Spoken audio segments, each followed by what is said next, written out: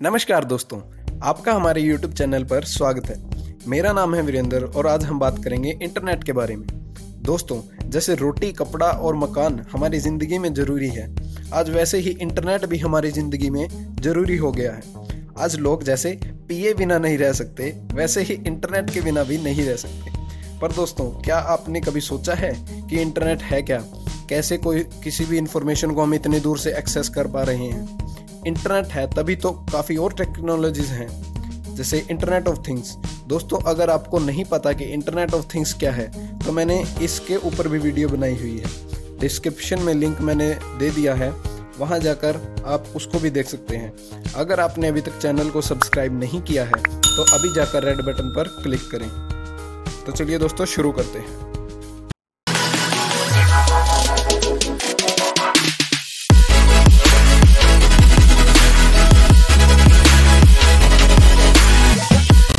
Internet बहुत सारे computers और इलेक्ट्रॉनिक डिवाइसेस का एक ग्लोबल नेटवर्क है, जिसकी मदद से हम कोई भी इंफॉर्मेशन ले सकते हैं और वर्ल्ड में किसी के साथ भी कम्युनिकेट कर सकते हैं। बस इसके लिए ज़रूरी है कि हम उस नेटवर्क में कनेक्ट हों, जिसको हम ऑनलाइन होना भी बोलते हैं।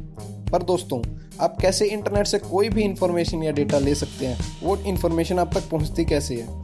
ये यूट्यूब वीडियो आप देख रहे हैं, आप तक कैसे पहुँच रही है? आपको पता है दोस्तों, ये वीडियो YouTube के डेटा सेंटर में स्टोर है, जो कि आपसे हज़ारों किलोमीटर दूर है। तो कैसे ये वीडियो डेटा सेंटर से आपके फ़ोन या लैपटॉप तक पहुंचती है? मतलब कि डेटा सेंटर और हमारे फ़ोन के बीच कोई ना कोई कनेक्शन है। जी हाँ, कनेक्शन तो है। दोस्तों, क्या आप गेस कर सकते हैं ये कनेक्शन किसकी हेल्प से होता है? गेस करके आप अपने आंसर कमेंट बॉक्स में दें। तो दोस्तों, हमारे फ़ोन और डेटा सेंटर के बीच ऑप्टिकल फाइबर केबल्स की हेल्प से कनेक्शन होता है। ऑप्टिकल फाइबर केबल्स का एक कॉम्प्लिकेटेड नेटवर्क होता है, जिसके थ्रू एक जगह से दूसरी जगह तक लाइट सिग्नल ट्रैवल करते हैं। ट्रांसमिटिंग एंड पर पहले इलेक्ट्रिकल सिग्नल्स को लाइट सिग्नल्स में कन्वर्ट करते हैं और रिसीविंग एंड पर लाइट सिग्नल्स को इलेक्ट्रिकल सिग्नल्स में दोबारा कन्वर्ट करते हैं। ऑप्टिकल फाइबर इसलिए यूज़ किया जाता है क्योंकि ये लॉन्ग डिस्टेंस तक ऑडियो, वीडियो, टेक्स्ट किसी भी तरह के डेटा को बहुत हाई स्पीड पर ट्रांसमिट कर सकता है। ये ऑप्टिकल फाइबर केबल्स समुद्र, प्लेन एरिया हर जगह बिछाई हुई हैं। आप मैप पर देख सकते हैं कि कहाँ कहाँ ये ऑप्टिकल फाइबर केबल्स बिछाई गई है। तो दोस्तों, अब देखते हैं डाटा या इंफॉर्मेशन ट्रैवल कैसे करते हैं यहाँ से। दोस्तों, कोई भी डेटा या इंफॉर्मेशन सर्वर्स में स्टोर होता है। बेसिकली हम कहें तो सर्वर एक कंप्यूटर है जो दूसरे कंप्यूटर्स को डेटा प्रोवाइड करता है। जरूरी नहीं कि वो जो डब्बे की तरह दिखते हैं वही सर्वर हैं। सर्वर आपका कंप्यूटर भी हो सकता है। अगर आपके पास एक एप्रोप्रिएट सॉफ्टवेयर है और आपका कंप्यूटर दूसरे कंप्यूटर को, दूसरे डिवाइसेस को सर्विस प्रोवाइड कर रहा है, तो आपका कंप्यूटर भी एक सर्वर है। लैन हो या वैन हो, सर्वर इंटरनेट की हेल्प से डेटा प्रोवाइड कर सकता है। फिर बात आती है सर्वर डेटा प्रोवाइड करेगा कैसे। हर वो डिवाइस जो इंटरनेट से कनेक्टेड है, फ़ोन, लैपटॉप या सर्वर, उसका एक यूनिक एड्रेस होता है जिसको हम आईपी एड्रेस कहते हैं। आईपी एड्रेस से हम डिवाइस को यूनिकली आइडेंटिफाई कर सकते हैं। आईपी एड्रेस एक यूनिक स्ट्रिंग होती है नंबर्स की, जो हर डिवाइस की अलग अलग होती है। जैसे आपके घर को आइडेंटिफाई करने के लिए होम एड्रेस होता है, वैसे ही इंटरनेट की दुनिया में एक आईपी एड्रेस होता है जो शिपिंग एड्रेस की तरह काम करता है, जिसकी हेल्प से सारी इंफॉर्मेशन डेस्टिनेशन तक पहुंचती है। अब सर्वर का भी एक आईपी एड्रेस होता है।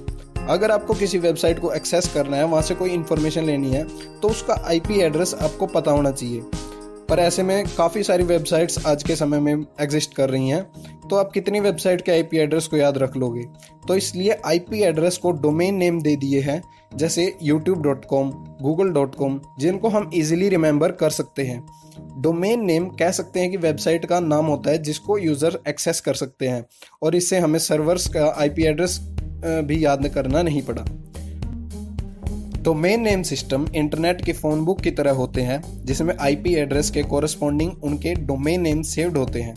बट क्वेश्चन ये है कि आईपी एड्रेस और डोमेन नेम कौन मैनेज करता है?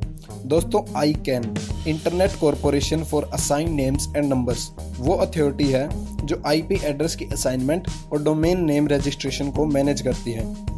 दोस्तों, जो डेटा आप तक पहुंचता है वो 0-1 के फॉर्म में होता है। सर्वर उस डेटा को पैकेट्स के फॉर्म में डिवाइड कर देता है ताकि वो एफिशिएंटली आप तक पहुंच सके। उन डेटा के पैकेट्स में रिसीवर का आईपी एड्रेस, सेंडर का आईपी एड्रेस और सीक्वेंस नंबर होता है। इंटरनेट के कुछ रूल्स और रेगुलेशंस होते हैं जिसको हम प्रोटोकॉल कहते हैं। तो डेटा पैकेट सर्वर से चलते हैं और डिफरेंट प्रोटोकॉल्स के हिसाब से डेस्टिनेशन तक पहुंचने के लिए बेस्ट पॉसिबल रूट चूज करते हैं।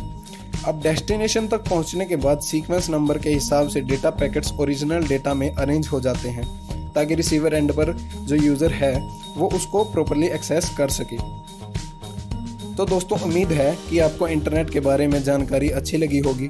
अगर आपको ये वीडियो अच्छी लगी हो तो लाइक के बटन पर क्लिक करें, वीडियो को शेयर करें और चैनल को सब्सक्राइब करें।